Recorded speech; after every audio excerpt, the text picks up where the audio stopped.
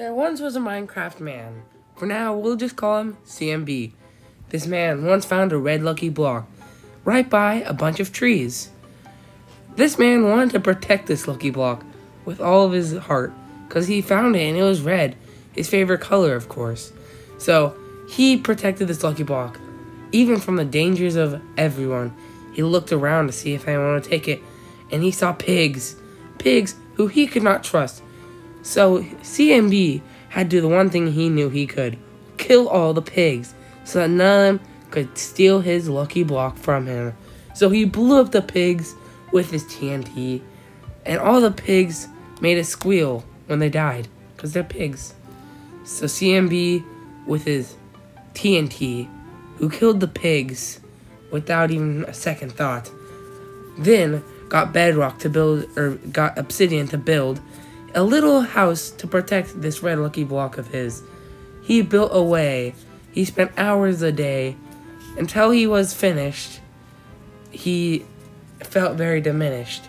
He kept just building with all of his obsidian, taking forever until he was finished.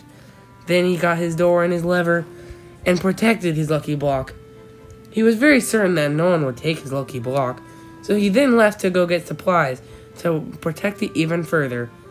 But what he didn't know was his arch enemy, the Piranha plant, had come and came to steal his red lucky block that he knew CMB had loved so dearly.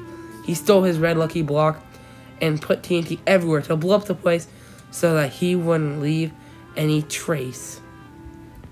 Him now with his TNT placed, he set them on fire so that they would go kaboom. He ran like the wind, and then kabloom. All the TNT exploded, destroying all the glass and even killing a chicken in the background, alas. Then CMB came back, seeing it was destroyed. He knew it could only be one person. Piranha Plant had stolen his red lucky block.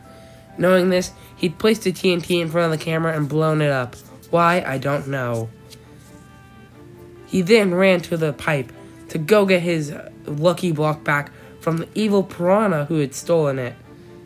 Then, once in the pipe, he had jumped out, and he knew exactly where the Piranha Plant was, at his beach. Then at the beach, CMB saw the Piranha Plant and threatened to kill him if he did not give it back. The Piranha Plant said, "No way, this is my red lucky block now. You can't do anything to me."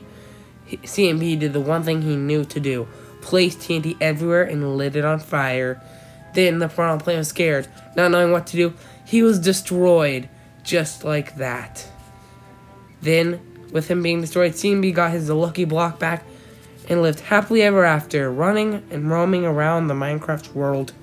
CMB was complete. And that's it. The end.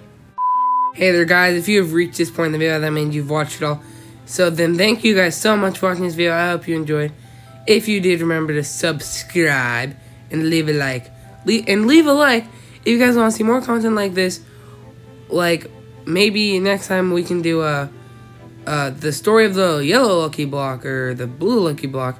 But leave a like if you want to see more content like this on the channel. But until then, we'll see you in the next Minecraft video.